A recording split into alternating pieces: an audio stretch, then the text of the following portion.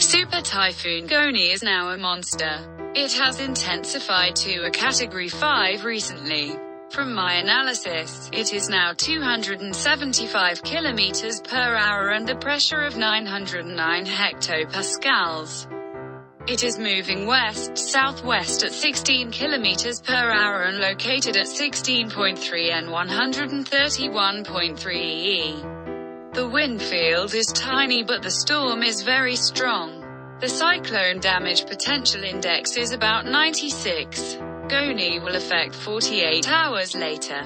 Also, the storm is now 925 km from Deat that will arrive on Sunday afternoon, 1,115 km from Quezon City which will arrive on Monday midnight, 1,120 km from Manila that will arrive at the same time.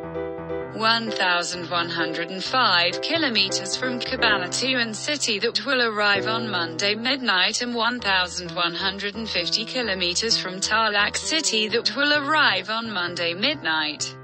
Sea surface temperature is hot now, which is about 30 degrees. Vertical wind shear is low for the storm, which is about 10 knots.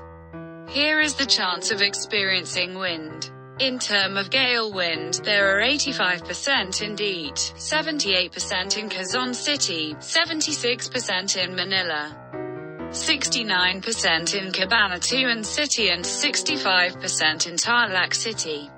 In terms of stormwind, there are 72% in Deat, 59% in Quezon City, 57% in Manila, 50% in Cabanatuan City and 47% in Tarlac City. In terms of hurricane wind, there are 56% in Deat, 42% in Quezon City, 41% in Manila, 37% in Cabanatuan City and 35% in Tarlac City. Intensity is going to maintain or increase further, possible with higher peak. Vertical wind shear remains low for the next couple days and then rise. Sea surface temperature will maintain in the next 48 hours.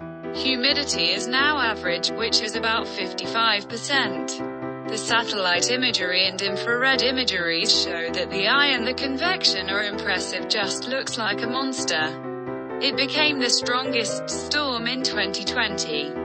Further intensification is possible, which means this storm is extreme danger. Therefore, who lives in the Philippines should do the preparation very seriously. Finally, thank you for watching this video.